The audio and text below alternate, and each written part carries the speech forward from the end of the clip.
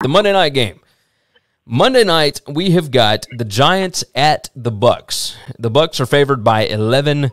I think it is 10 straight games, if I'm not mistaken, which it might be more. I don't remember, that Tom Brady has not covered in primetime.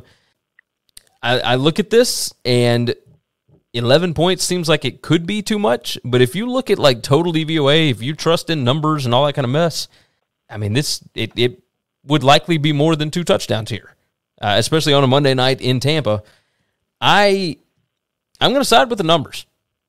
It's against the betting trends. It's all that kind of crap. But I'll take the Bucs minus the 11 here because I think they were embarrassed last week, and I expect them to get off the mat by absolutely shellacking the New York Giants. So I will take the number 2 total DVOA team in the country in Tampa Bay against the number 24 total DVOA team in the New York Giants. Give me the Bucs here.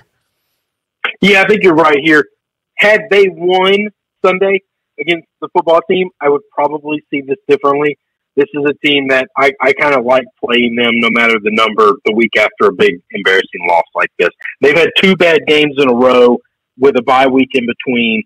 There's no world where I see them having a third. I tend to agree. All right, so both riding Bucs minus 11.